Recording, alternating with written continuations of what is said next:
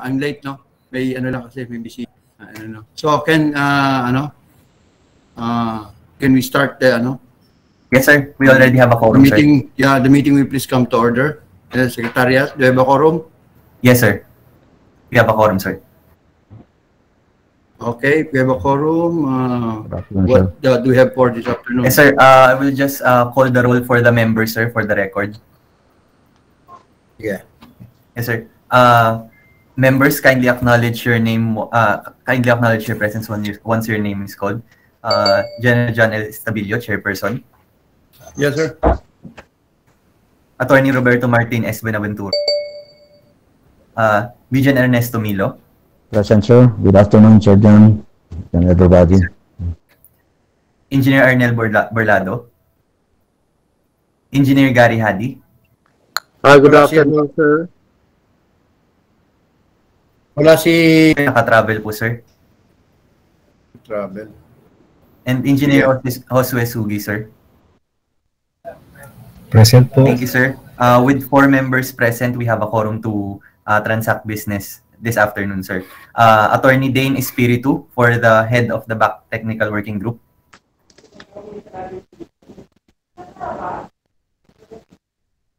Attorney Dane. Attorney Dane.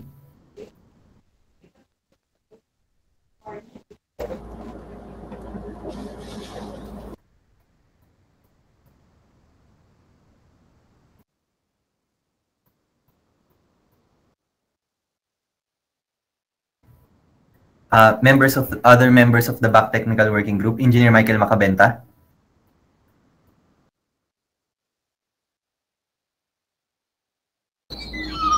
Engineer Florian Atienza.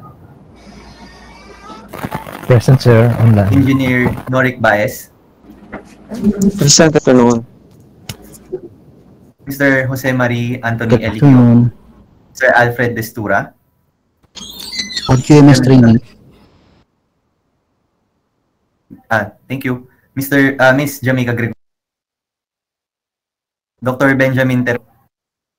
Present, sir. Thank you, sir. And Miss Cheryl Walikan. Good afternoon po. Thank you. Our minutes taker for today is Miss Gina Adobe. Present, sir. Sir, we may already proceed.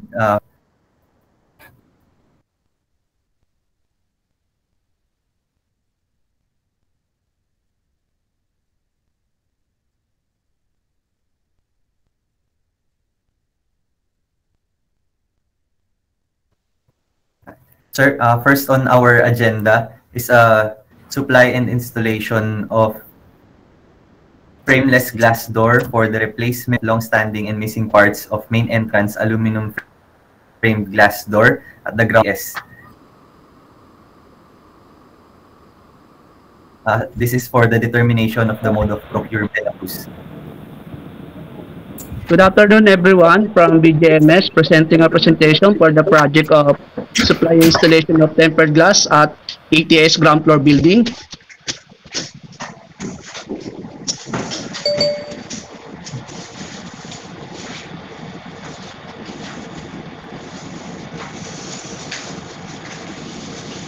The project title is Supply Installation of Frameless Glass Door for the replacement of long-standing main entrance aluminum glass door at ground floor sa ATS gym building.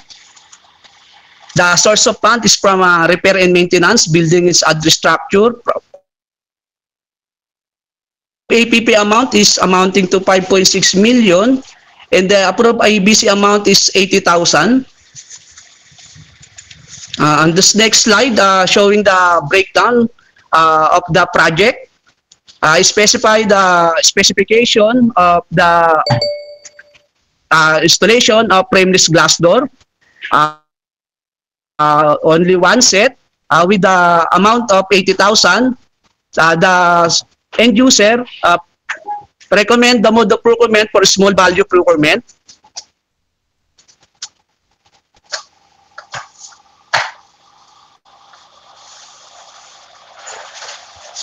That's all, sir. That's all.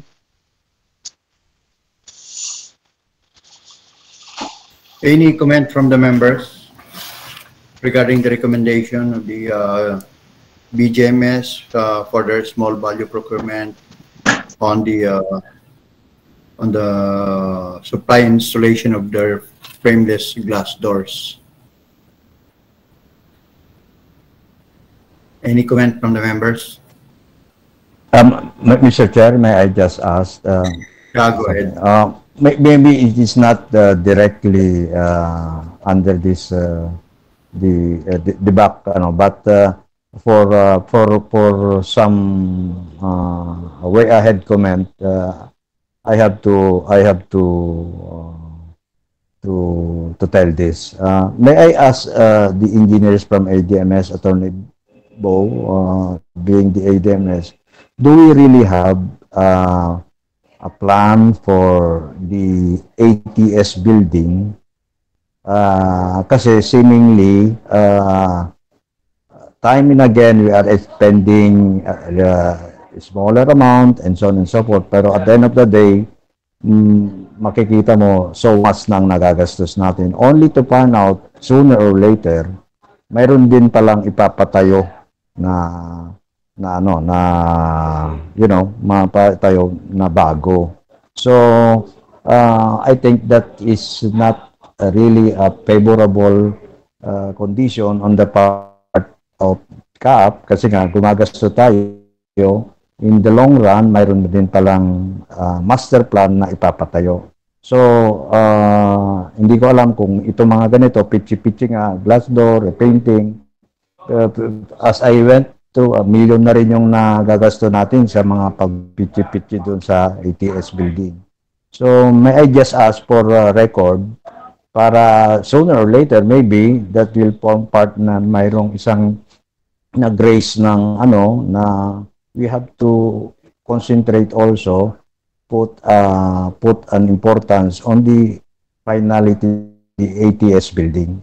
Kasi nga, hanggang kailan pa ito, glass door, repainting, mamaya na naman. And we know it's too old, and it is not really designed for an office. Basketball court yan dapat sa mga athlete office supposedly. So may I just ask input from ADM? Yes, sir. Understood, sir. We will provide you, sir, with updates on this one, and we will ask the chairs to review if there are plans for the renovation or full rehabilitation of the ATS building or to construct a new one, sir. For a record lang, Mr. Chair, I have no objection on the recommendation of the end user. With that, any motion to approve for the small value procurement, the said project? Any motion to approve from the members?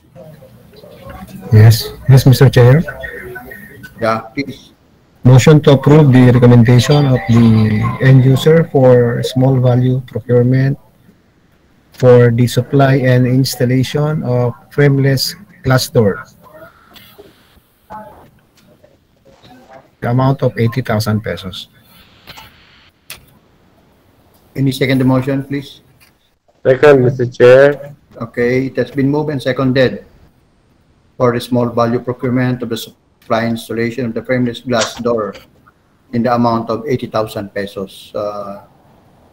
Is hereby approved. Okay, Secretariat, let's go to 2.2. Thank you, sir. Item 2.2, sir. Supply and installation of AC battery replacement for the articulating boom lift machine in the amount of 367,300 pesos, also to be presented by Mr. Mark De La Cruz.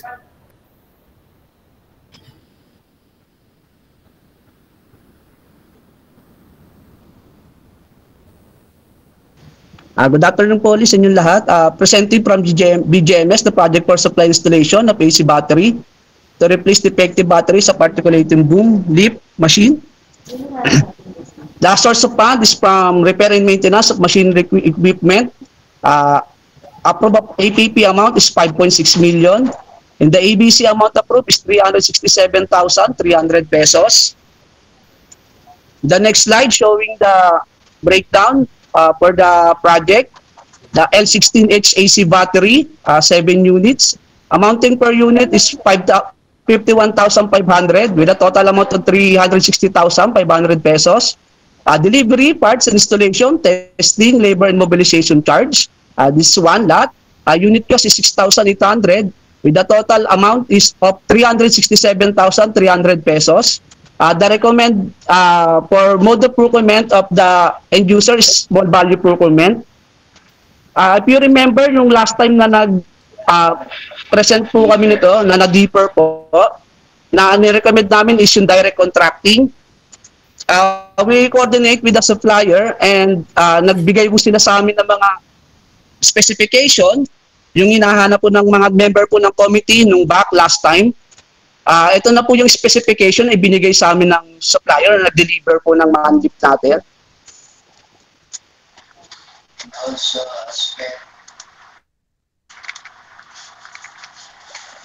Nakikita po ba, sir, yung specs?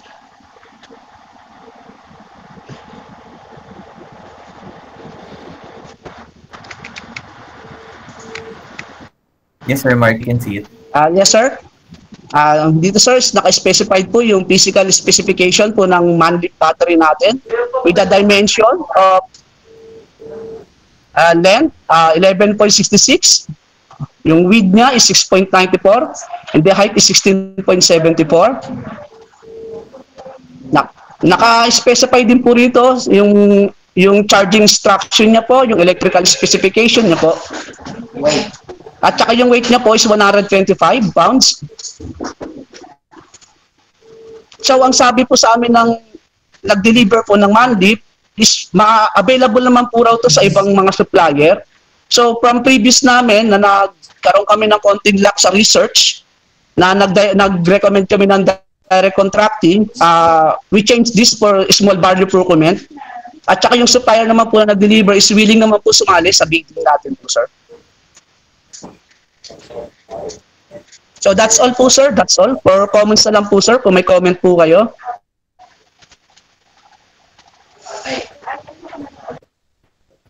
Okay, any comments from the recommendation of the BGMS for the small value procurement on the supply installation of this AC battery for the boom lift?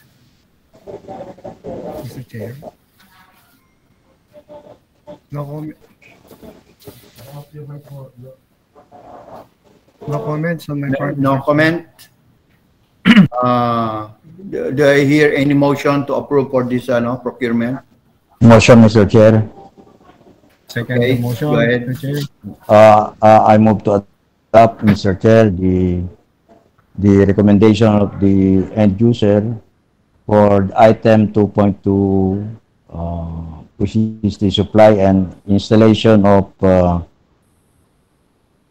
AC battery as replacement of the articulating boom lift or man lift machine amounted to 367,300 pesos, being a small value procurement.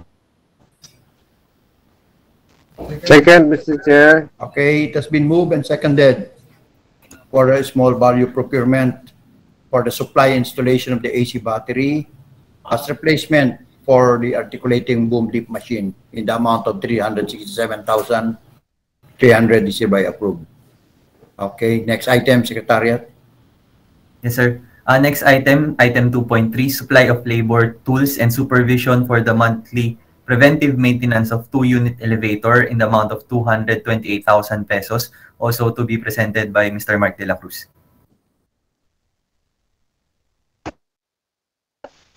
Sir, presenting this project for supply and labor, tools and supervision for the monthly preventive maintenance of 2 units elevator. The covering of this project is for 12 months. This is the early procurement for next year. The covering is from January 2022 to December 2022. The source of funds is from repair and maintenance, machinery equipment, with the approved amount of APP of 350,000. ABC amount approved is 228,000. Showing on next slide is the certification from the Hyundai elevator uh,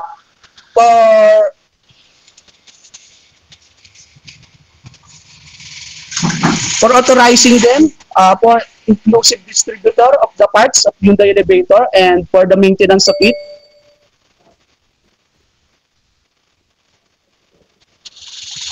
Showing in these slides the breakdown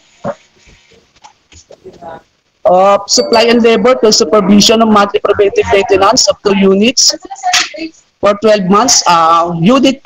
Amount costing per month is 19,000. The total amount of 228,000. The recommend mode of procurement is direct contracting. Is there any comment, sir? Is there any comment, sir?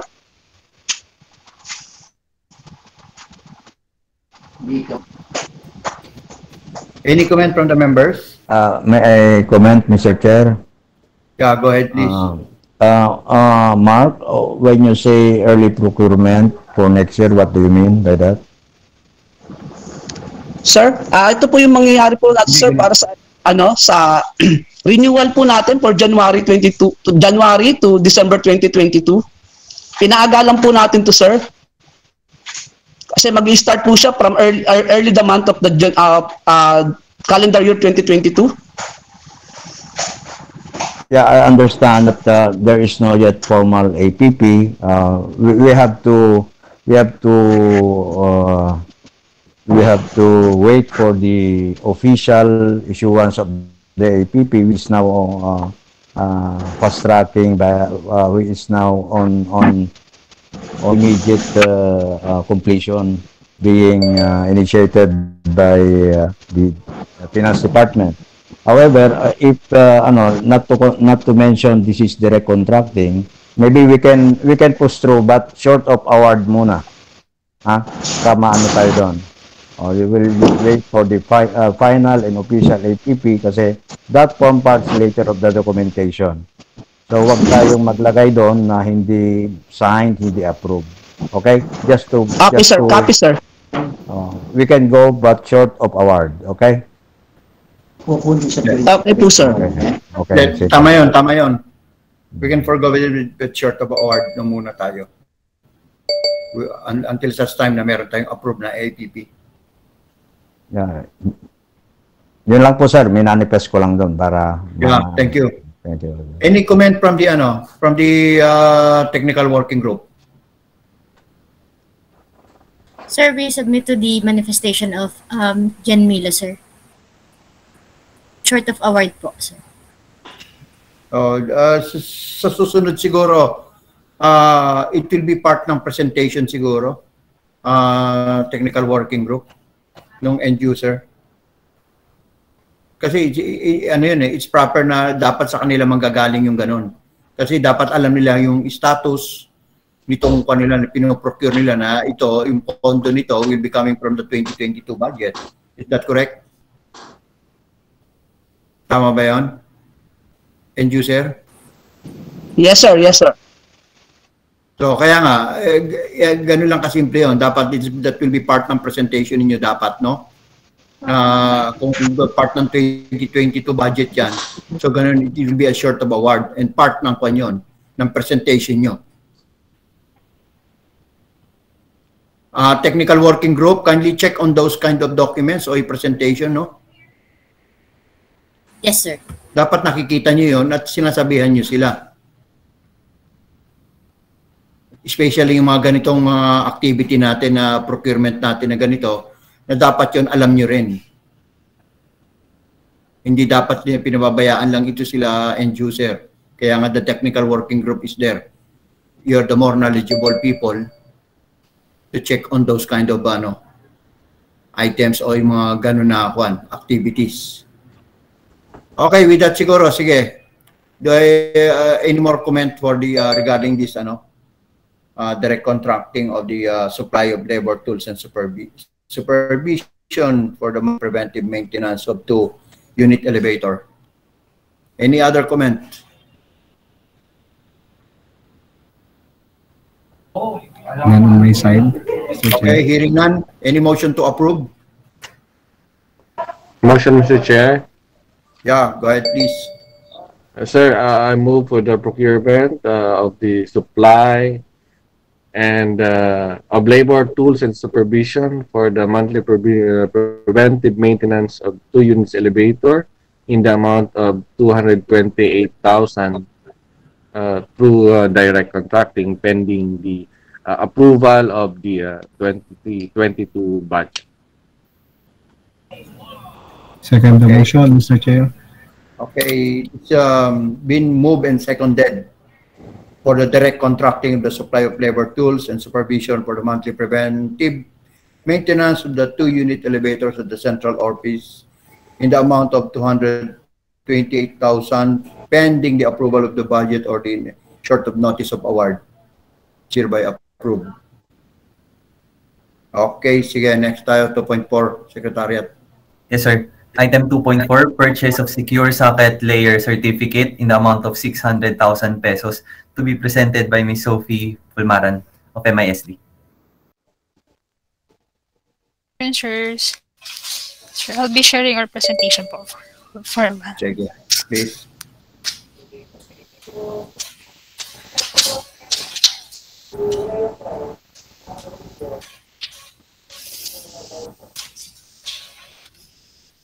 Miles, pakiano muna sila at may kakausapin lang ako sa telephone. I have it, sir. Welcome. Sir, for the MISD, we are requesting for the approval of the back chair and the committee po for the purchase of the secure socket layer SSL certificate. So the background for this project is to procure 10 units of SSL certificates charged against the 2022 budget worth 600,000 po. The SSL certificate is about to expire by January 2022.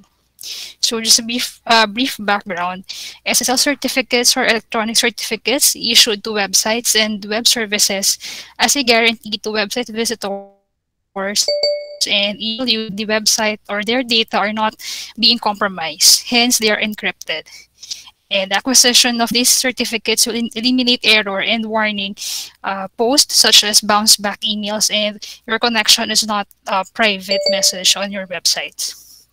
So the benefits of procuring SSL is it protects our data, affirms our identity as an organization, and protects data, and SSL improves our customer trust.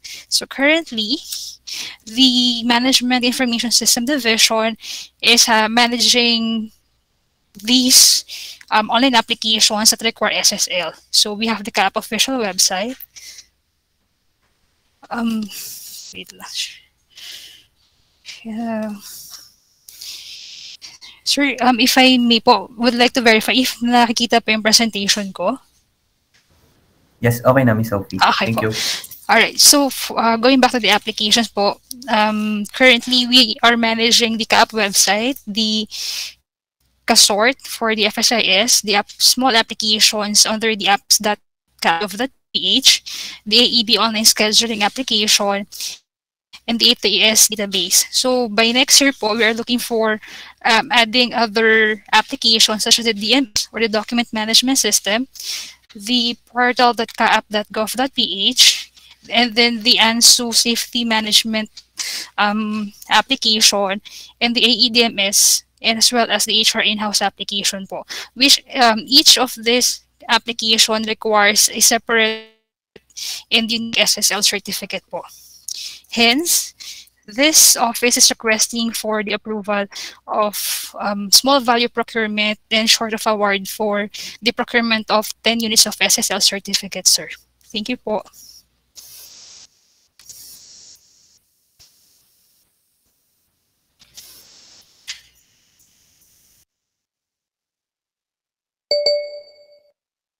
Ma'am Sophie. Yes, sir. Ma'am Sophie, may I ask, at present, do you have or similar system like this? Yes po, yes sir. Currently po, we have a contract with a third-party provider po of SSL. However, we did not opted to renew the same because of additional requirement from other services to have their own in-house applications po.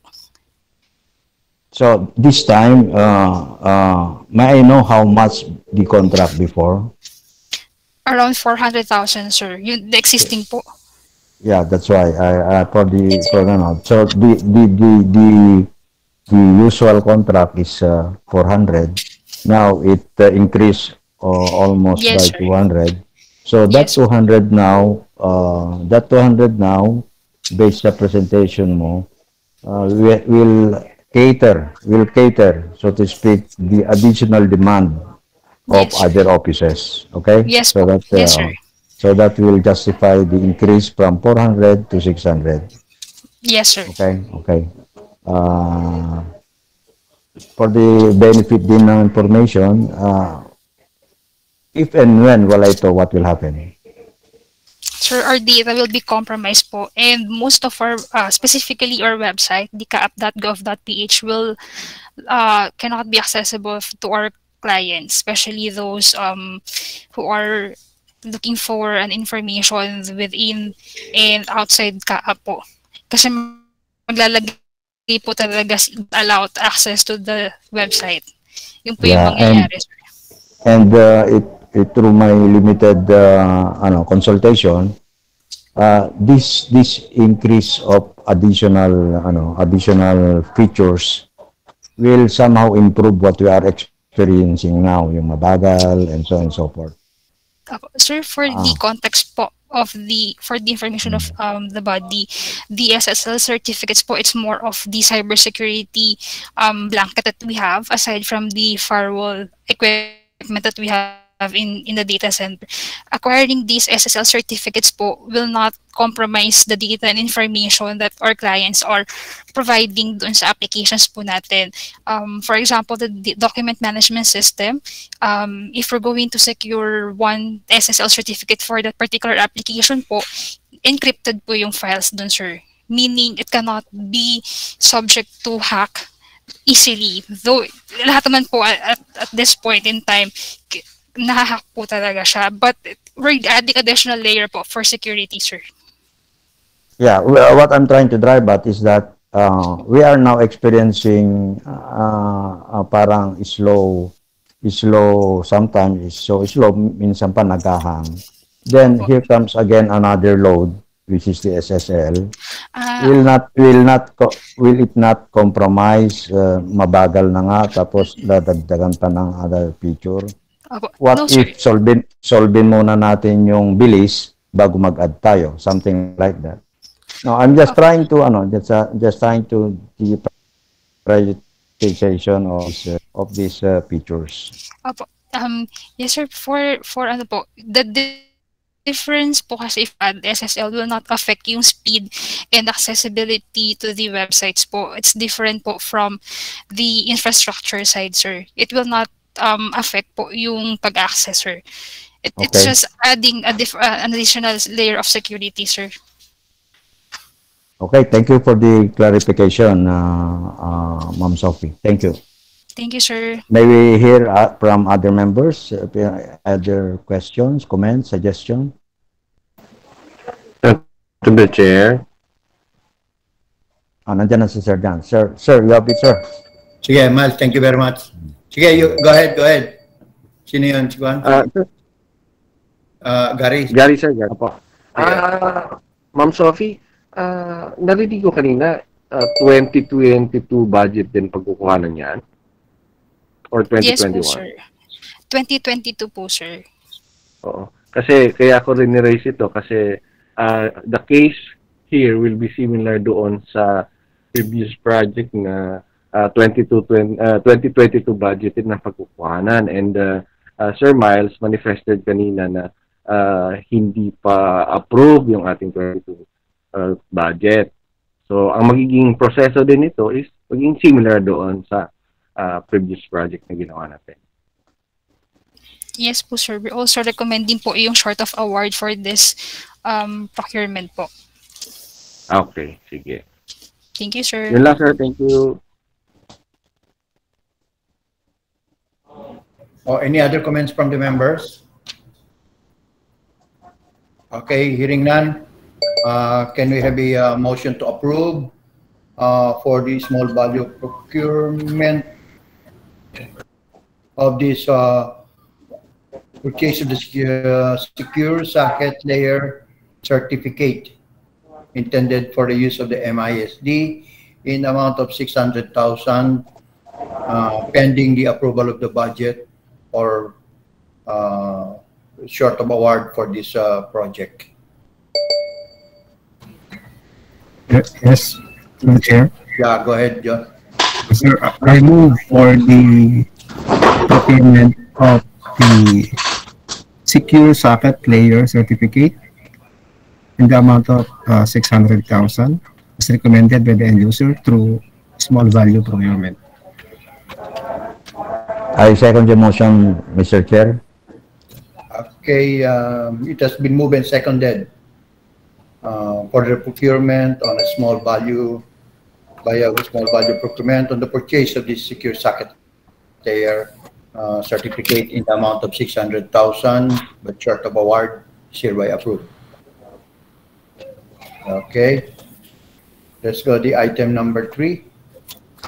Discussion on the following projects. The 4.1, the request for the reconsideration on the mode of procurement for the ATFM software tool subscription from the ATS. What it is all about, Secretariat or Technical Working Group? Yes, sir. Sir, during the meeting last time, the members were given time to study the matrix prepared by the end user regarding the 3 possible modes of procurement for this project. So, sir, for now, the TWG would like to reiterate its recommendation that the members reconsider the mode of procurement for the ATFM software tool subscription. The mode be direct contracting, sir.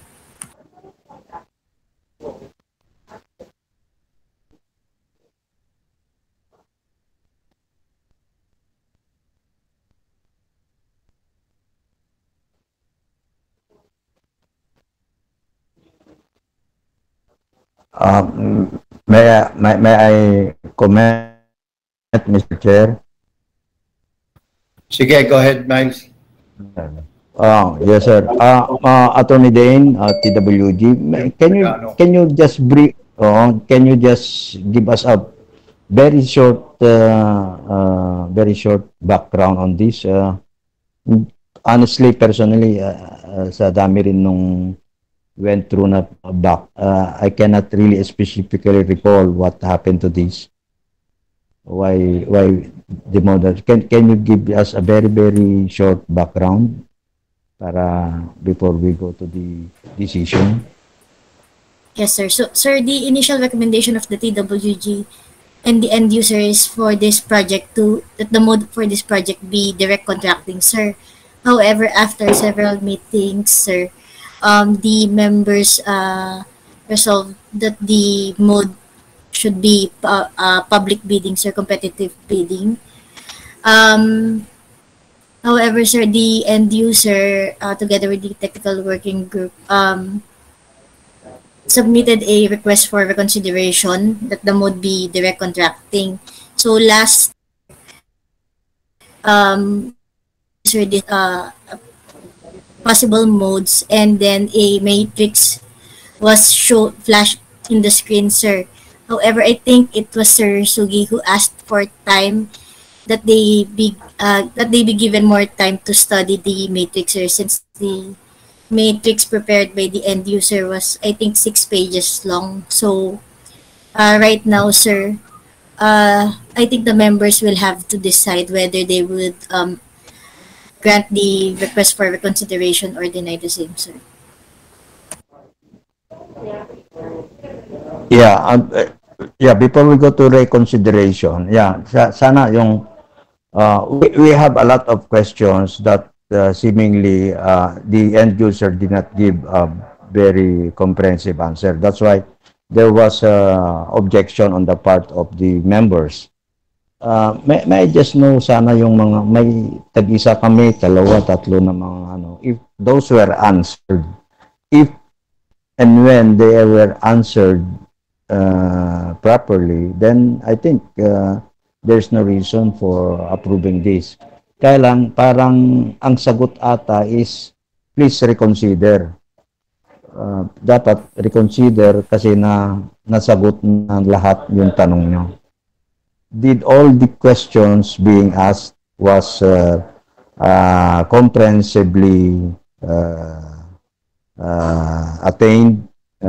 For example, just like why direct contracting, why not public bidding, so that others may know also yung features ng iba, that somehow mayroon palang iba na mga supplier na maka-attain yung requirements. Yun yung ano nun, public bidding. Chair. Yes. Sorry, apologies, I'm late. We just got back to the office.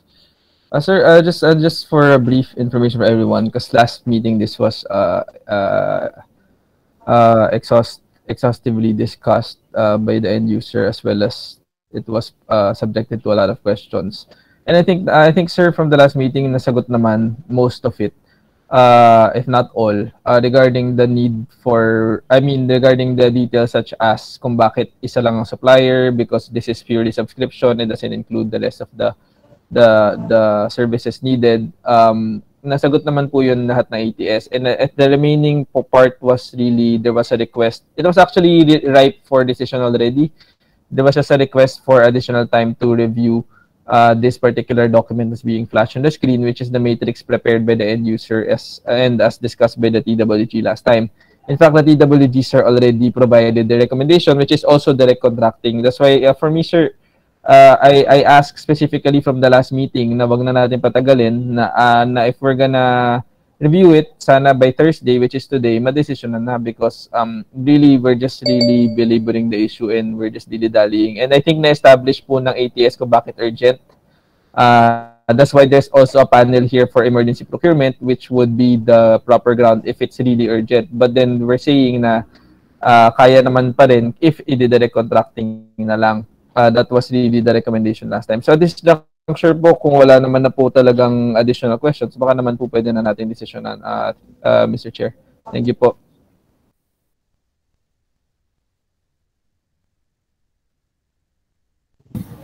For the Chair.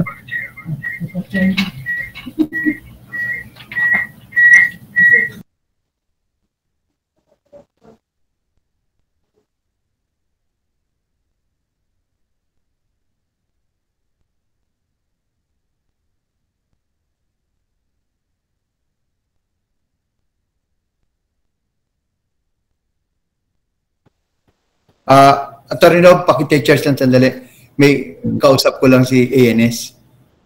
Sige po, sir. Tungkol din sa silent satellite phone nila na sir. ano. Sir, but for your permission, sir, we'll wait for you, sir, for the decision making so that I can properly also make a motion. Hindi po kasi ako makapag-motion pag ako chair. In any case, for discussion purposes, sige po, Sir Sugi, go ahead, sir, with your... Sandali lang to. Yes, Mr. Chair. I think General Milo was not able to fully read the document. So can we give time for General Milo to read? Sir Milo, ikaw ang aantayin natin. Sir, what do you think, General Milo? Would you want to defer this again? Yeah. How much is this? Sorry, Arnera ba? I just want to be sure para ano tayo. Sige po. But I suggest po, sir, instead of deferring it to another week, let's discuss everything now. Andito po ba yung end user, Attorney Bo? Did we ask them to be here? Yes, sir. I think Ma'am Marlene is present. Marlene, if you're here, I think maybe there's some clarifications that needs to be made for General Milo. So, sir, go ahead po, sir, with your questions. Magkano ito, Ma'am Marlene, noon? Magkano? Metron. How much to nun? Wala na yung yung minutes.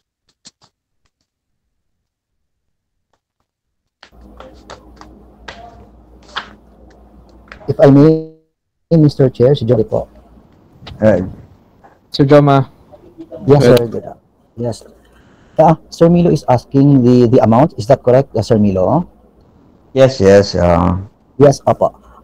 Historically, sir, ang first project ng ETFM way back 2020, prior to the revision, it was 210 million and 40,000 for the first part of the payment. Then for the second part of the payment, another 210 and 40. So a total of 420. If we're going to buy the proposal then was a physical server. Then after the time na nagkaroon po ng mga pandemic, then the budget constraints came into view. So the ETS end user opted for the subscription. So the ETS top management coordinated with with Metron, who was the regional software and application system na nagpo-provide sa sa ating air traffic flow management. Then November 2020 up to September 2021 po 'yon. Then nagbigay po sila ng nagkaroon po tayo ng isang something like a kick-off meeting. Then afterwards, nag-send po sila ng kanilang quotation. Then the quotation, it was forwarded in BAC Secretariat in dollar form. So isa pong isang 6 months at saka isang 1 year annual. Every 6 months po yung payment scheme na forward ng Metron in dollar form. Kung i-convert natin into peso, ang first 6-month payment po is in dollar is 243,833. So kung titingnan po natin yun in peso form times 50, nasa mga 12M, 191,650 for the first payment, which is 6 months. Then 3-year contract po ang proposal ng Metron. Okay. Because the project is realigned from our procedure design software. The original budget of procedure design software is 25M. So nag-realign po ang ATS end user, at ang naibigay po is yung 20M. So 20M po yung ABC natin. Then hopefully magkaroon po tayo ng negotiation meeting with Metron, and the bid offer, which is 12,191,650 using the conversion ng 50, yun po yung ating ang ating pong magiging discussion during the negotiation meeting with Metron, sir. Thank you. So this will be parang multi-year ito, Sir Joma, no? Later. Yes, sir. Opo. Hopefully, sir, kasi wala po siyang budget sa 2021. Ganito siguro ang muna natin. Kasi I'll just go back to the initial issue, no. The initial issue is here is dati for public bidding siya. Is that correct? Tama ba 'yon? Technical working group. Yes, sir. At present, sir, it's for public bidding, sir. Public bidding, and the mode of and the motion for reconsideration is to be procured for a direct contracting. Yes, Tama sir. ba 'yon? Yes, sir. So with that siguro, 'di ba, ang naghahanap tayo before ng certificate of sole distributorship para it will fall under the direct contracting. Is that correct? Tama ba 'yon? Doon tayo tumigil. Technical working group.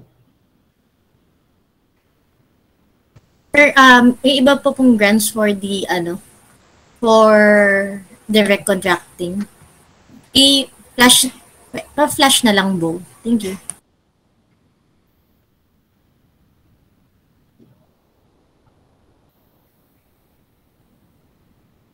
Let's stick to the issue. Ano ba yung issue ng nito, di ba? Ganon, yung mode of procurement niya. From public bidding to direct contracting. So what are the elements that will fall under the direct contracting, and what are those? It will fall under it, then we'll decide. Yun muna Yes, usapan natin. Sir, showing to you on screen the members of the committee under the IRR of 9184 for direct contracting. Direct contracting may be resorted to under any of the following conditions. And the conditions are, as shown on screen, there are 3. Number one, when the procurement of goods of proprietary nature can be only obtained through a proprietary source, such as patents, trade secrets, and copyrights, which prohibits others from manufacturing the same. Or when the procurement of critical components from a specific supplier is a condition precedent to hold a contractor to guarantee its project performance in accordance with the provisions of its contracts. Or those sold by an exclusive dealer or manufacturer which does not have sub-dealers selling at lower prices and for which no suitable substitute can be obtained at a more advantageous terms to the government. In addition to the three items, there's also to justify the need for procured projects through direct contracting method. The end user should also conduct a survey of the industry and determine the supply source. And in all cases where direct contracting is contemplated, a survey must also be conducted prior to the commencement of the procurement process. Moreover, the end user must also justify the necessity of the item that may only be procured through direct contracting and must be able to prove that there is no suitable substitute in the market that can be obtained by the government at the more advantageous terms. That would be all, sir. Oh, technical working group. What can you say about the sa sinabi ni Secretariat? Dapat may mga ganyan na justification. Technical working group, if we don't have any justification or a clear manifestation on how to do it on a direct contracting, wala tayong pag-uusapan dito. Kaya nga kayong technical working group nandiyan to assess, to evaluate.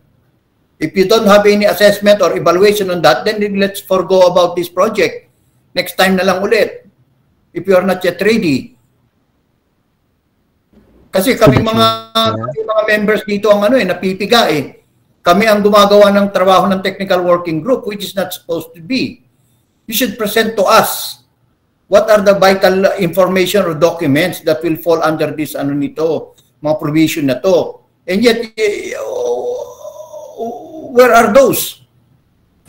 Yes, sir. Sir Joma will present the certificate of sole distributorship, sir. If you're not ready, we forgo this muna on the next session again. Are you ready?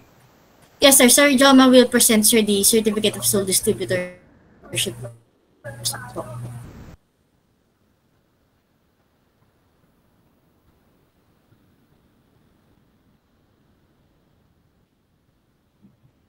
It seems you did not do your assignments, gentlemen.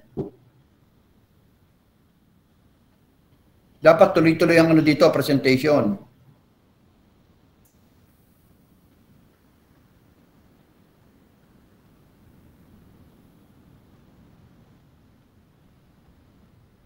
Everything is procedural here. Nandiyan naman, nakalatag naman, binasa naman natin. Alam niyo naman yon. And where are those? You present to us, then we will comment the members. Kung wala kaming ipe-present, wala kaming kokomentaryuhan. Wala kaming aaprubahan. Yes, sir, if I may. Nakikita na po sa screen, sir, yung certificate of sole distributorship? Mr. Secretariat. Natakpan, Sir Jomar. For a while. Yes, sir. Kindly zoom in, sir. Dilan po.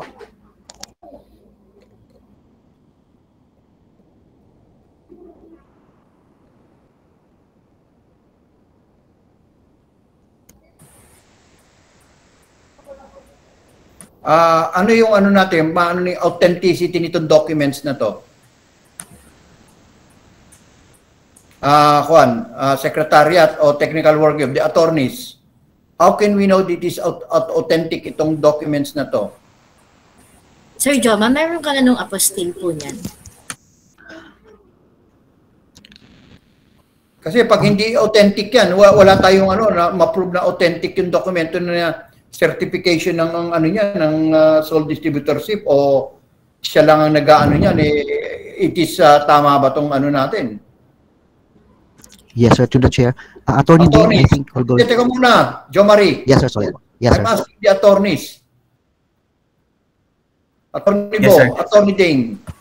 Yes, sir. Sir, the authenticity of the documents will be examined by the technical working group along with the other requirements, sir, such as their business registration, sir. Technical working group, did you check all the authenticity of these documents that will be out na requirement natin dito? Ito yung pinag-usapan natin before. End user must produce the documents. Ngayon, did you check the authenticity niyan before presenting it to the members dito sa BAC? If not,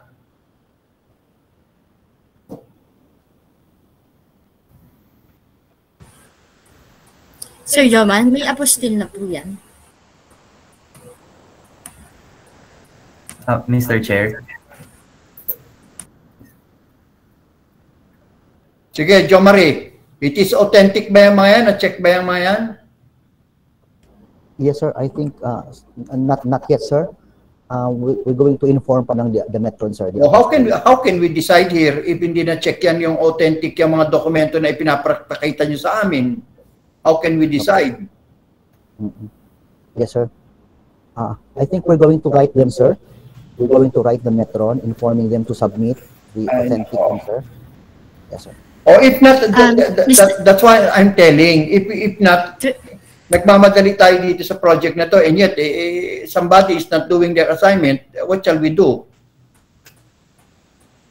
Mr. Chair, sir, for this meeting po is for the determination of mode po. Upon, if naman po ma-determine po na for direct contracting, we will evaluate all the necessary documentary requirements po. Hindi nga yeah, tama yung sinasabi mo. Pero ngayon, nandito, pwede naman mag-produce kahit sino ng mga document na yan eh. Pwede bang gano'n na natin, kahit hindi pa natin na-check na authentic yung mga yan, saka saka tayo pwedeng sabihin rin. Ganun pa rin yung process na yun eh. Tama ba itong ginagawa natin na ito? Yun ang tanong ko sa inyo. Sir, dapat mga documents na pinapakita nyo dito sa amin, yan, authentic lahat yung mga yan.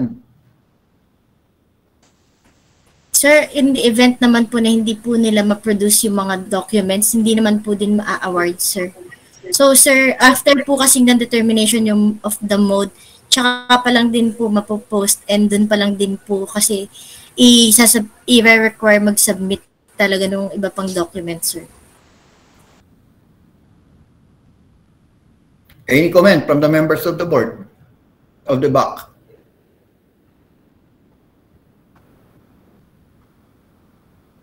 Sa ng technical king sa proposal nila na will allow this kind of documents na pinapakita nila, then we'll just check that on a later na lang.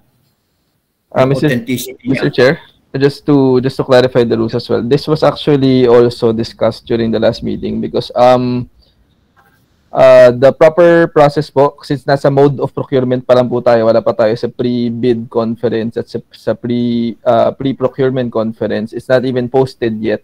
The completeness of the documentation, sir, is not really 100% mandatory. In fact, makikilatis natin to, sir, when they do the pre-procurement conference after we have determined the mode. So pagdating po ng mode, ipipresent po ng end user yung full bid documents, instruction to bid sa atin, sa bago nila i-post, and doon po natin pwede yan i-discuss further. But at this juncture, I think the primary issue is just really the determination kung ano pang mode ang pipiliin, which I think, sir, is pwede naman po nating pagdesisyonan so that we can already move forward. Okay. Kasi, Attorney Rob, kasi the last time ng natin dito, yun yung issue. Yung tawag dito, yung how to prove na silang, na yung sole distributorship sila mag-produce ng dokumento.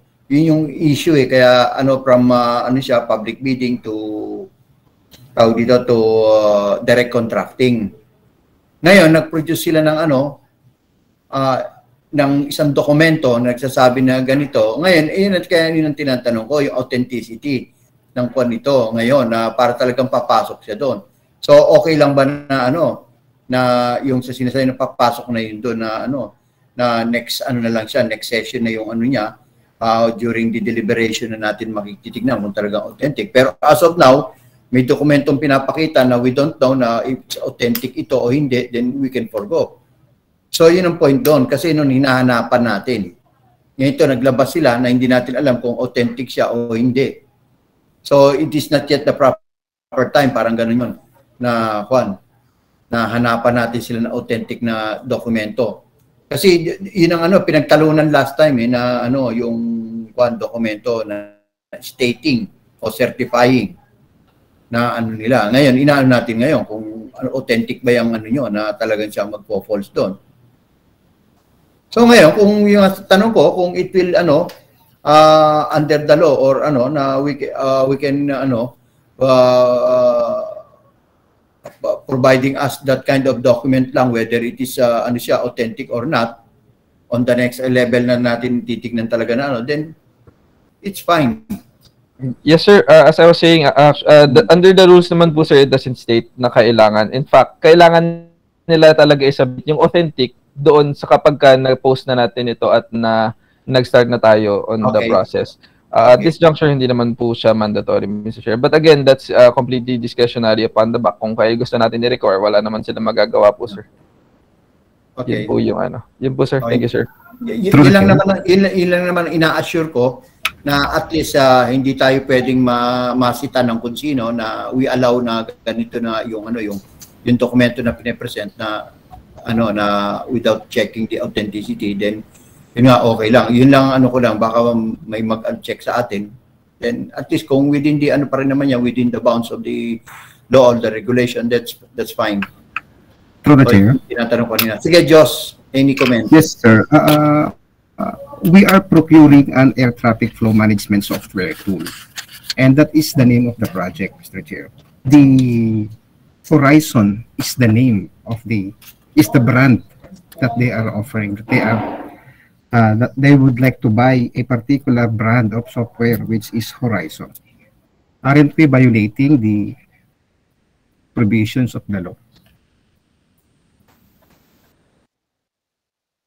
Mr. Chair, I think this was also answered during the last meeting because the specs that's being required is highly particular, meaning a subscription-only model, which is not being provided by any other provider. If that's the case, then it is legal in determining a single provider that can actually provide the product given the specs that we are requiring as per the end user. I think the end user is in a better position to explain this. Tama naman po kayo, Mr. Chair, dapat hindi tayo ang nag-explain ito. Maybe the TWG and the end user can explain and answer that question, please. Thank you.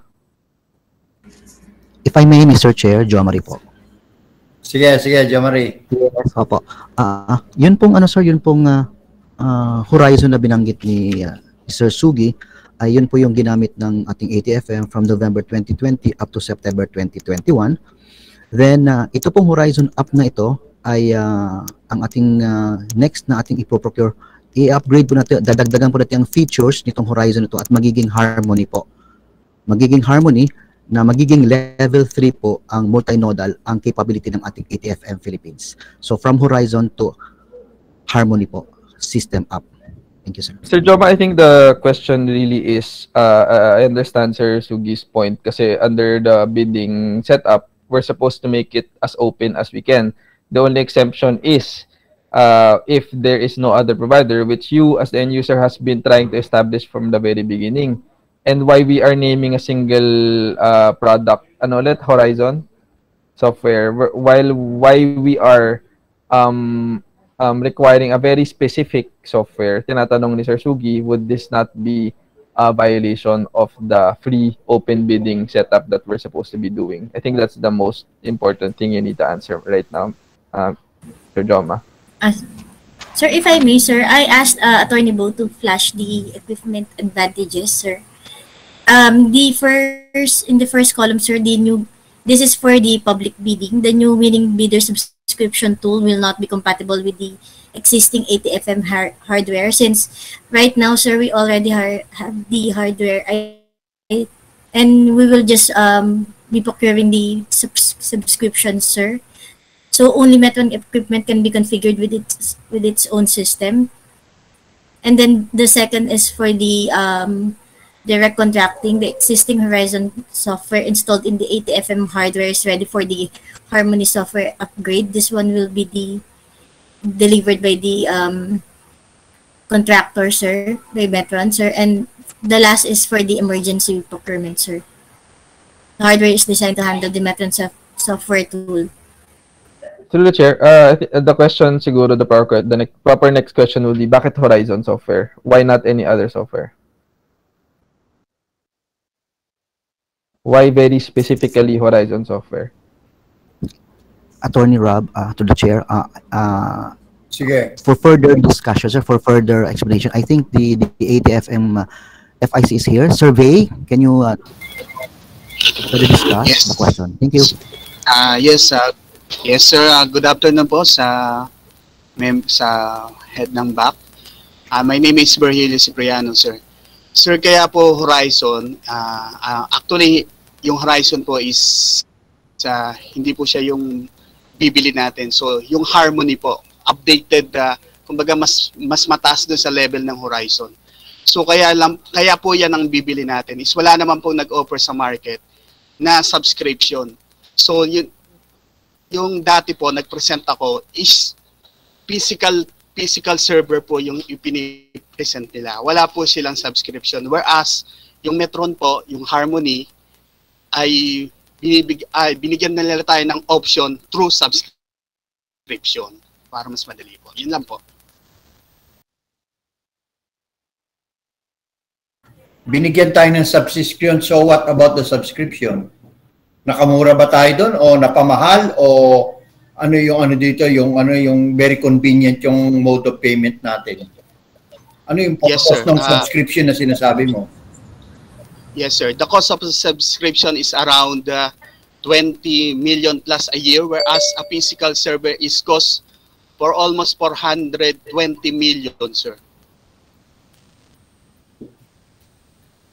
Hindi, i-clarify mo yung yung for the record kasi, Virgilio, yung sinasabi mo subscription, ano ba yon? Divided into how many months or weeks or years na ganito, na instead of one-time payment lang, it will be more on an installment or something like that, na it will become advantageous to us and to the government. So explain mo kung advantageous ba yan o disadvantageous sa atin sa gobyerno.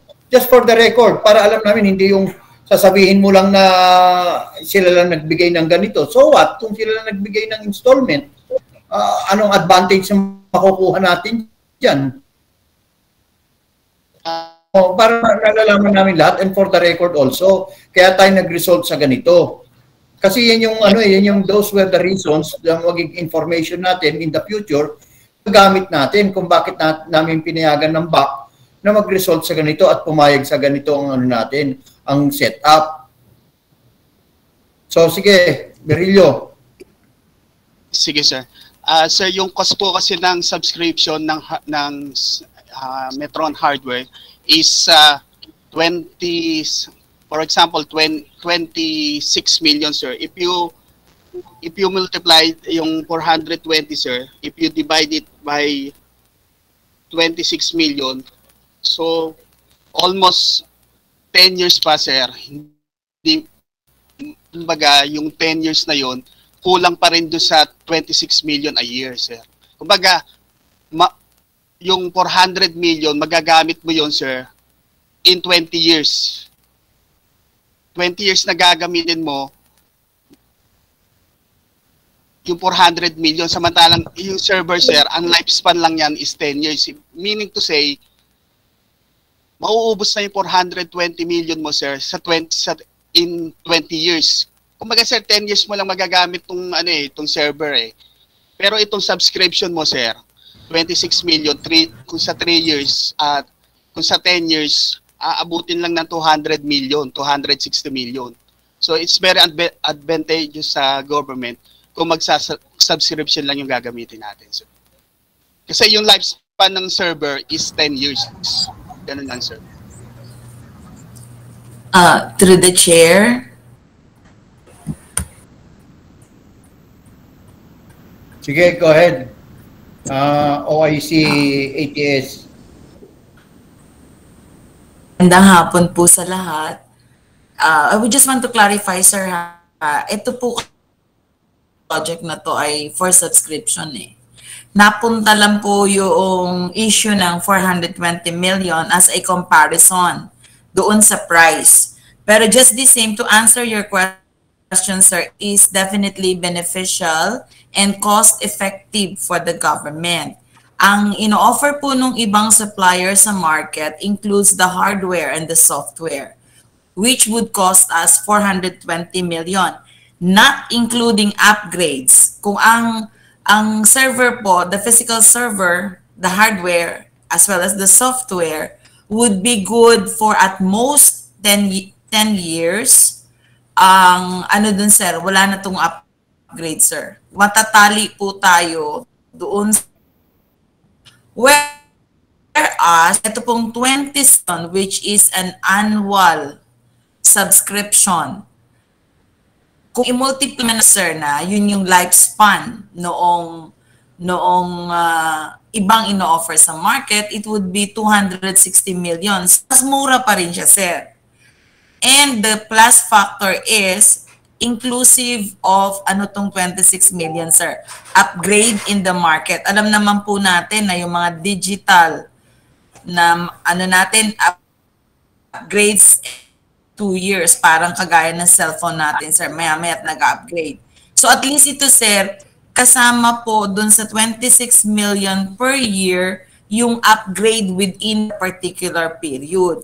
Even the maintenance ng hardware, sasakupin nila yun, sir. Hindi po tayo yung ma-out yun on our shoulders. Pasok po yun sa subscription terms nila, sir. Yung hardware niyan, available na ba dyan sa, dito sa atin? Kaya software lang yung ano nila, itong inaano na to? Subscription, sir. Even the software will remain to be their property. Kaya nga, software or pati yung hardware nandiyan na sa atin. Magpo-provide po sila sa atin ng hardware, sir, pero hindi po siya pag-aari natin. Pag-aari po nila.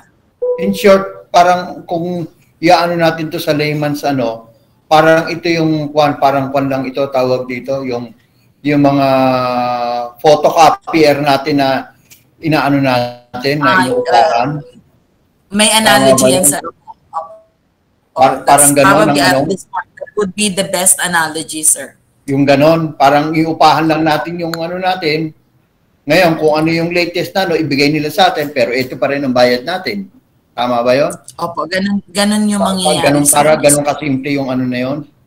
Yung yung software and hardware, sila pa rin may-ari, pero ang ibibigay nila sa atin, yung top of the line o yung the latest updated na with a subscription.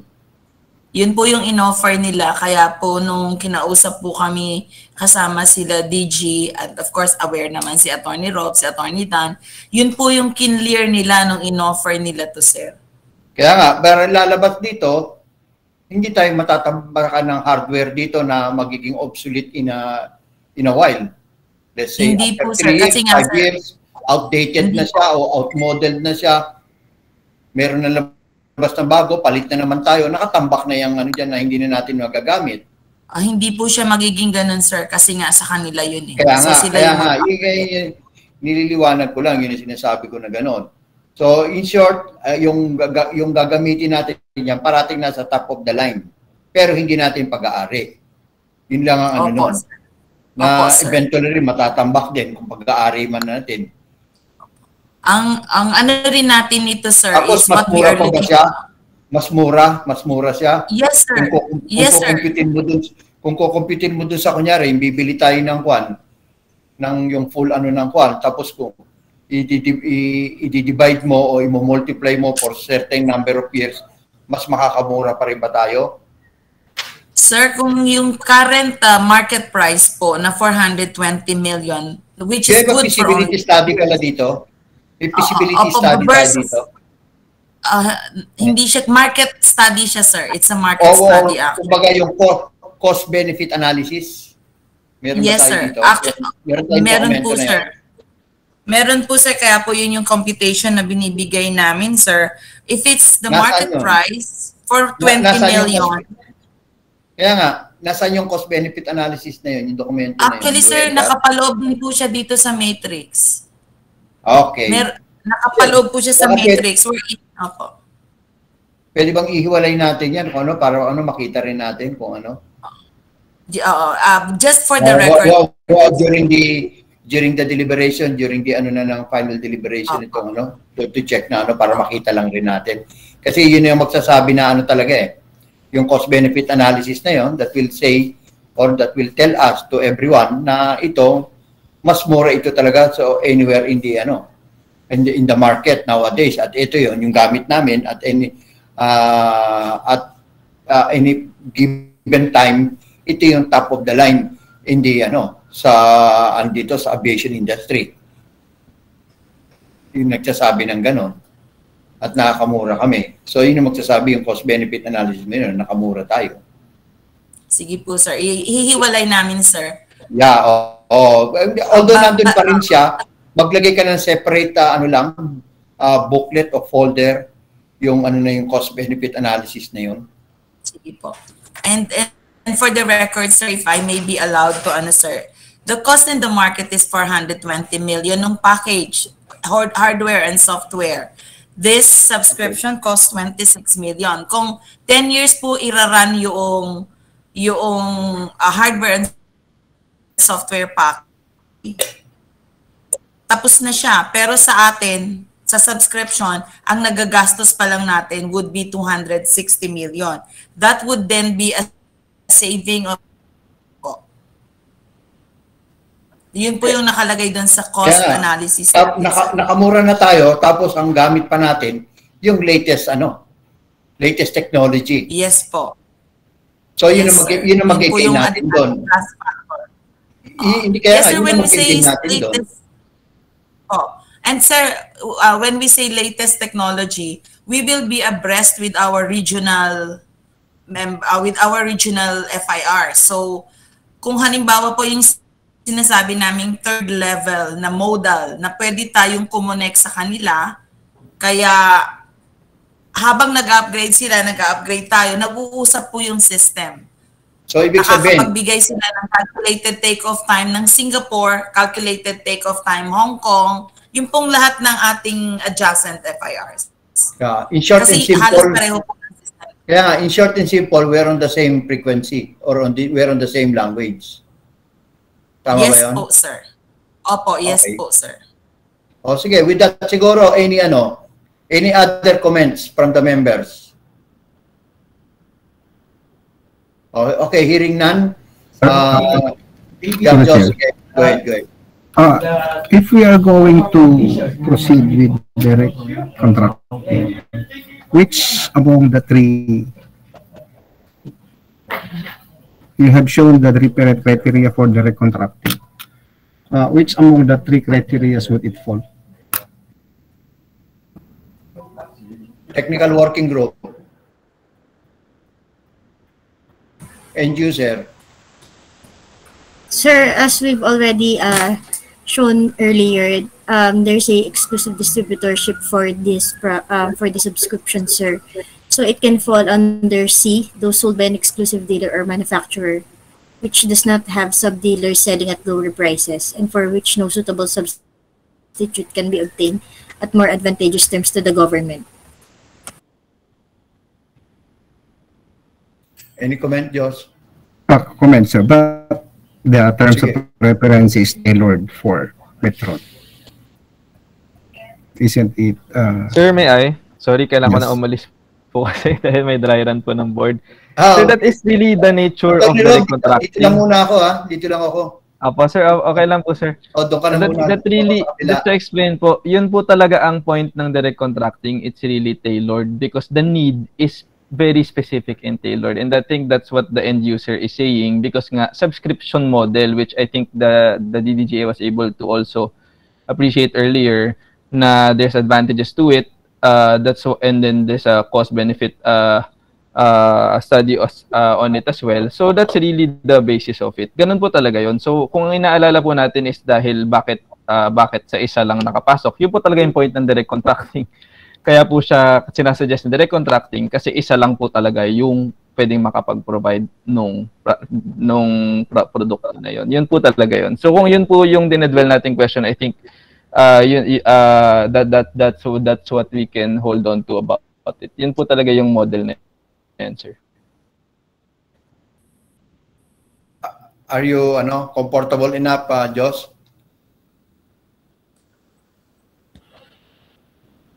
Sir, sorry po ulit. With that, may I be permitted to exit? Inaantay na po ako ni DG kasi, sir. Okay, sige. Maraming salamat po. Yun lang po. That's my piece po. Pero ako po, sir, I recommend na i-approve na po for direct contracting. Yun lang po, sir. Thank you everyone. Good afternoon. Okay, Rob. Sige. Thank you. Juan, Josh, any I submit to the decision of the chair. Okay. Sige, thank you very much for your comment mo dun sa kwan na yon. So any other comments or issues dun sa kwan natin that we have taking up regarding the this direct contracting of this kwan ATFM software tool subscription? Magkano na to? Walang amount eh. How much is this, end user? Sir, 26 million po. 26? Opo, sir. Opo, sir. So ano ito? By ano rin to? 2022 ano rin? Chargeable 2022 budget? Sir, if I may, Jomari po. Sige, go ahead. Yes, sir. Sa 2021, sir, ang ating realigned na budget for this one is 20 M. Okay na to. So, okay. Yeah, pa, opo, 2020. Sa 2022, sir, nasa PPMP na po siya, sir. Okay, sige. Okay, so with that siguro, any other comments on the on this project? Hearing none, can I have a motion to approve for direct contracting of this project?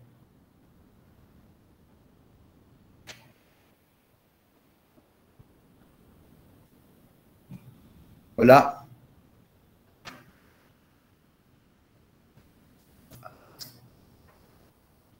Anybody to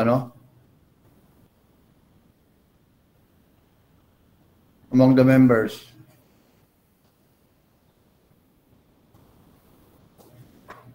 Any motion to approve, members?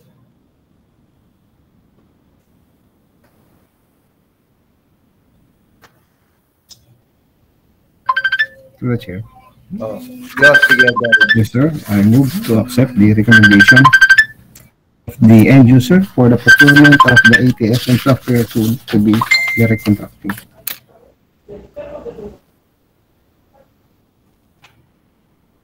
Any second the motion?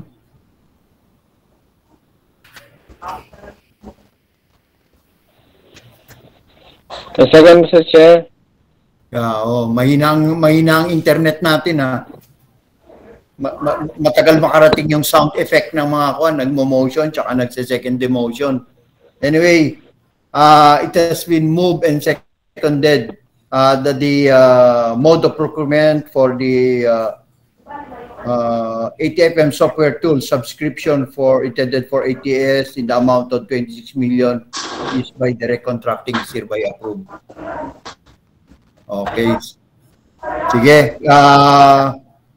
Next item, Secretariat. Yes, sir. Contract of LSERB. Yes, sir. Mr. Chair. Sige, go ahead, Miles. Sir, dalawang beses lang nag-call na si COA. Saglit lang, sir. Saglit lang. Yes. Go ahead. Babayin ko lang saglit, sir. Saglit lang. Naka-online pa rin ako, sir. Still a quorum? Without Gen Miles, sir, we won't have a quorum, but we can proceed with the meeting and then we'll wait for his attendance when the motion is to be placed, sir. No, I'm still online. I'm still online. Okay. Tawagan mo lang, Miles. Tawagan mo lang. Okay, sir. Okay, sir. Okay, sir. Okay, sige, sige. Sige, go ahead. Let's proceed. Okay. Yes, Sige, sir. Kwan, Secretariat, Attorney Go. Yes, sir. The next item is the extension of the contract of LSERV. This will be presented by Mr. Wilmar from HR. Good Go afternoon, ahead, please, Wilmar. Mr. Chair. Good afternoon, everyone. Secretariat, may I request for the presentation, please?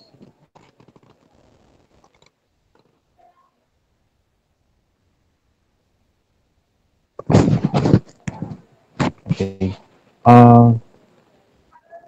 This is the, I'm going to present the request of HRMD for the extension of CAAP LSERV manpower outsourcing contract. Next slide, please.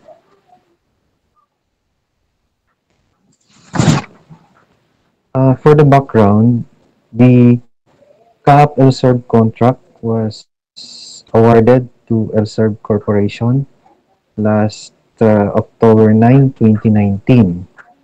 And the current extension or contract of CAAP and LSERV Corporation will expire on December 31, 2021. The requesting for the extension, this is based also to the CEC COA DVMG Circular Number 2 of 2020 that limits the renewal of direct hired contractual personnel by December 31, 2022. So, nag-comply po tayo, sir, based sa Joint Circular na to. Right now, as a background also, the existing LSERV managed employees, we have 2,811. Next slide, please.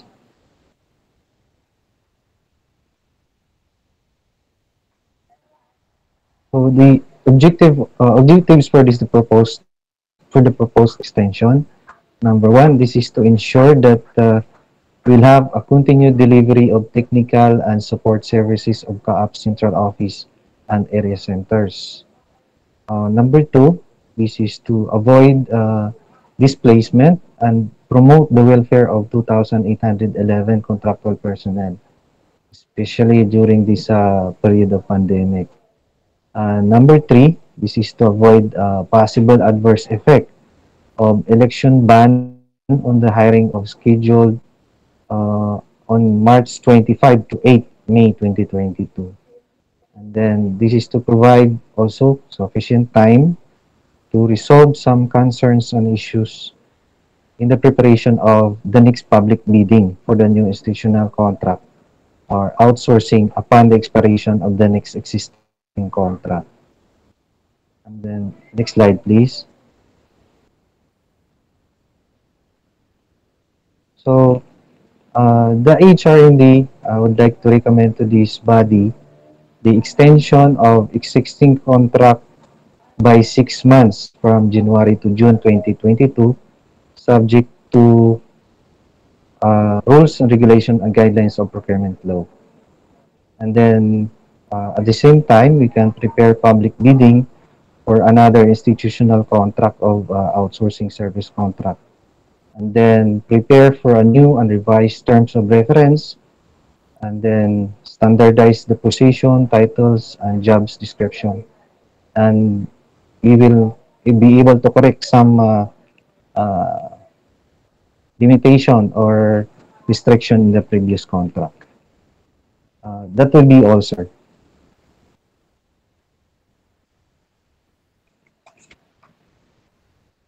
Wilmar? Yes, sir.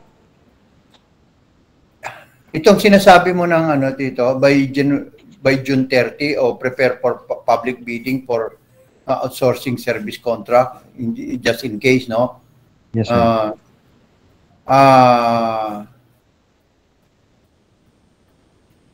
Hindi ba tayo maano ng mga election ba, no, dito during this time of the year, yung ganito dito sa na to?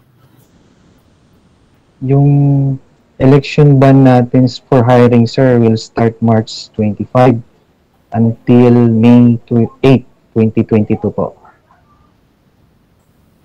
So, Yung election ba hanggang May 20, hanggang May? May 8 po, sir. Hindi ba July yon? 45 days after. Before Sa and after? hiring, sir. Yes, sir. Yes, sir. Oh, eh bakit May? Sir, iba po yung, if I may, sir. Oh, Mr. sige, Chair. sige, sige. Eh, sir, iba po, sir, yung ban yung hanggang sa 45 days for So, the hiring of personnel until May 8 lang, sir. I can flash the hanggang May 8 lang. Yes, sir. So May 9 pwede ka na mag-hire. Yes, sir. Okay. So may ano, yun yung policy, yung regulation. Yes, sir. Yes, sir. So ibig sabihin wala tayong problema dito. None, sir. Yung sa timetable natin na ganit na mangyayari diyan. Just in case na we want to yung prepare the for public bidding, yung susunod o yung i-open na ulit natin yung kwan natin dito yung outsource ng hindi tayo mo problema. No, sir. Hindi po, sir. Sir, yung ban po kasi yung disbursement lang po ng public funds. So even during the ban, kung magsa-start po tayo ng procurement process, as long as wala po tayong dinidisburse na public funds, okay lang po. Wala po tayong mababiolate na restrictions ng COMELEC, sir. Okay. Another Yes, sir. question. Yes. Yeah, Dane, go Yes, ahead. sir. So, sir, we can proceed with the procurement activities, but short of awards, sir, during the COMELEC ban, sir. Yes. Sino magano nito? Sino magti-trigger nito? HR? Sir, bali, within the period from January 1 to 30, they can start na, sir, preparing the documents, sir, the revised TOR. And pwede na din po nilang gawin. Yung pong mga naka-enumerate dito, sir, prepare TOR, standardized position titles, review standardized salaries. HR, sir, end user, sir. Yes, sir. Alam ba ng HR na ganun ang gagawin nila? Yun ang tanong ko. Yes, sir. It's part of their recommendation na din naman po, sir. Okay. Next question. Ano ang natin dito, Juan? How does it affect yung sa Willis Tower natin? Yung sa timetable ng Willis Tower.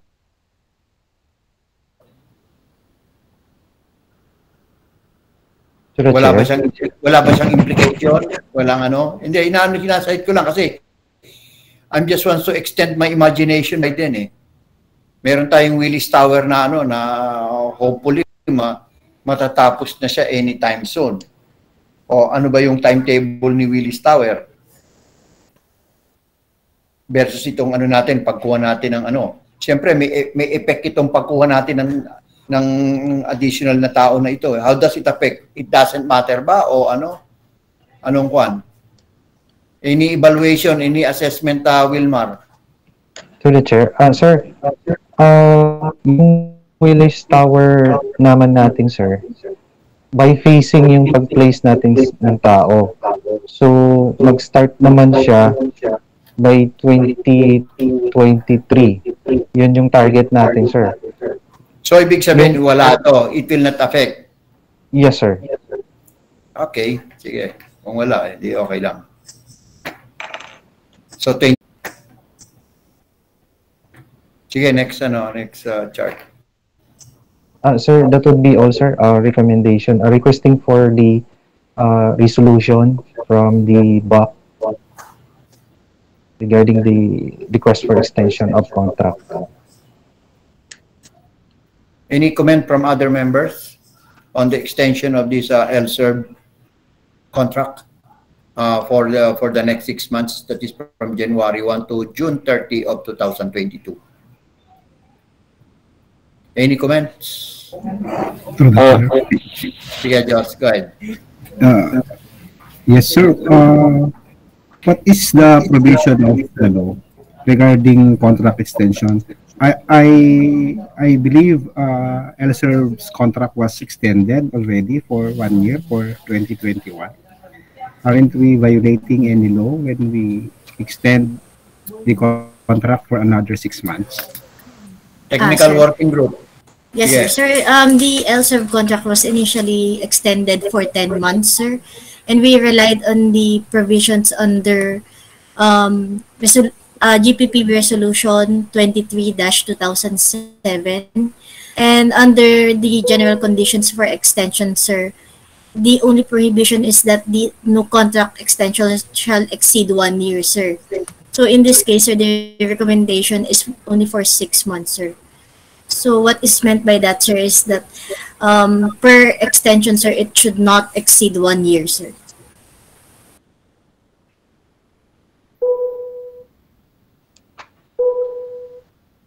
Bawat extension pala yun, Attorney Dane.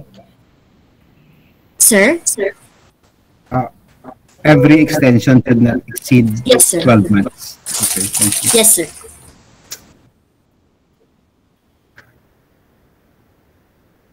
So that means I can extend the contract for another 12 months.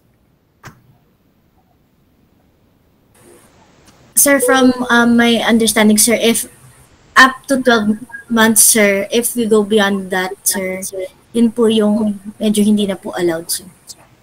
No, yun po yung nasa prohibition. So up to 12 months po. But since this is just an emergency measure, sir. So the interpretation should be just to give enough time for the procurement activity for the regular bidding, sir. Yung extension po, hindi siya cumulative, ganun po ba yun?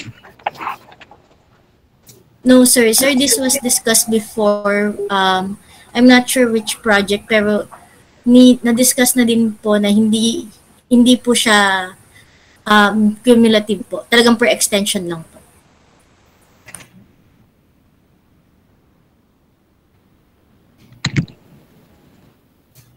Juan, iliwanag mo na masyado, Juan, Attorney Ding. Pakiliwanag na gusto yung extension of 1 year na to. Mukhang, yes, bigla akong naguluhan dun sa ano na yun eh. Pakiliwanag. Kasi sabi mo 1 year. Eh, meron na tayo ng March to December, that is 10 months. Then, hirit ka, tapos hindi siya cumulative. So, another 6 months. Kung itutuloy mo yan, kung cumulative siya, that is already 16 months or sobra 4 months. Kung hindi naman siya cumulative, okay lang siya. Hanggang ilang beses ka dapat ba mag-extend? So, ibig sabihin, after 6 months or after June, pwede ka mag-extend ulit ng another 4 months, 3 months, ganon. Para, hindi mo masabing 1 year. Let's say 5 months, para 11 months lang siya.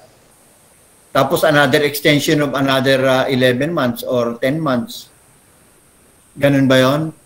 How many times ka dapat pwedeng mag-extend?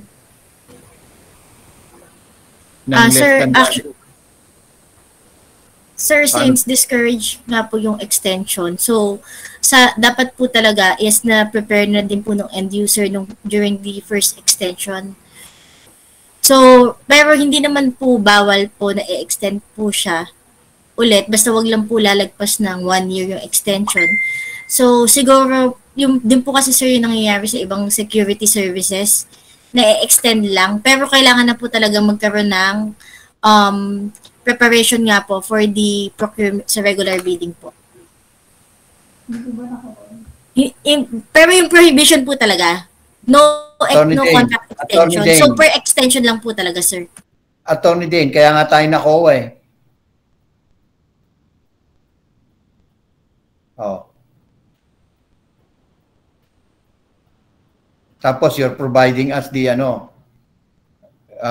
this kind of scenarios again.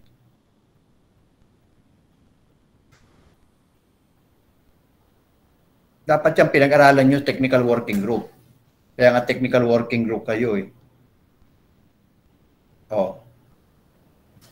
Kaya ngayon ang tanong ko, how many times ka lang dapat mag-extend ng less than 1 year or maximum 1 year?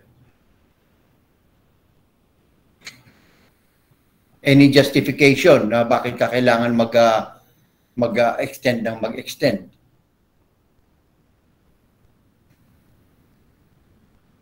Trabaho ng technical working group yan, dapat yan tinrabaho ninyo.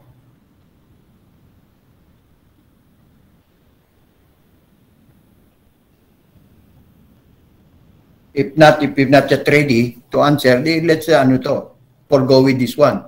Yan natin next week na lang ulit siguro. Or until such time, makaisip na kayo ng magandang rason. Pero as of now, if you're not yet ready with those kind of reasoning,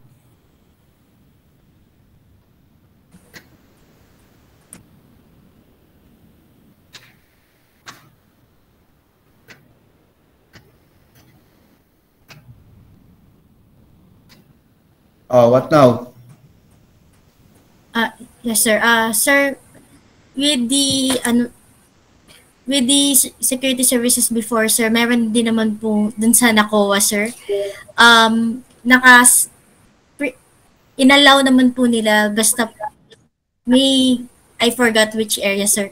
Pero basta po ma-prove na nagkakaroon na po ng next procurement.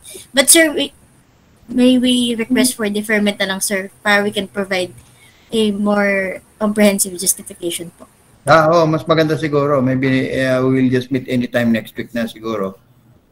Kung to provide us some extensive yung ganito na kwan. Para we're sure of what we're doing. Okay. Any comment from members? Motion, Mr. Chair. Yeah, sige. Mr. Chair, pending some informations to be given by Technical Banking Group, I move for the deferment of the item 4.2, that is the discussion on the extension of contract of ELSER until next meeting. Second the motion, Mr. Chair. Okay, it has been moved and seconded for the deferment of this the extension of the contract of ELSER for another 6 months, pending providing the BAC members some provisions or information on how to go about the second extension of this contract is hereby approved. Okay, any other matters? There are no other matters, Mr. Chair. Okay.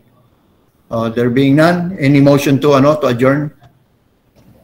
Motion to adjourn, Mr. Chair. Okay. I second, Mr. Chair. Okay, it has been moved and seconded for the adjournment of the of this BAC